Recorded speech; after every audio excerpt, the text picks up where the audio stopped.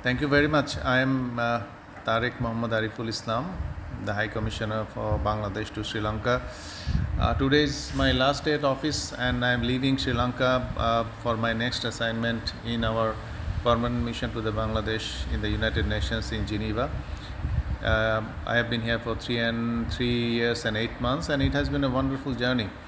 The relationship between Bangladesh and Sri Lanka has been excellent, and on top of that, I think is the relationship, the people-to-people contact, the friends I have made over my time here, and the warmth, respect that I received from my Sri Lankan friends all across the country has been wonderful, and that would be my most cherished memory of my stay in Sri Lanka. So wherever I go, I will continue to be a genuine friend of Sri Lanka, and I hope Sri Lanka will prosper more in the coming days as the trajectory looks like, and I wish the people of Sri Lanka and my Sri Lankan friends all the very best. Colombo Times.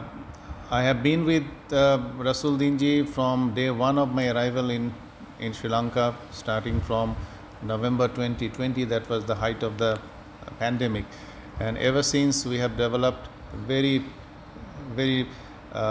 deep relationship. And over my time, I have seen how the Colombo Times, under the able guidance of Rasul Dinji, senior journalist and editor-in-chief, how it has prospered, how it has flourished, how it has expanded, and it has now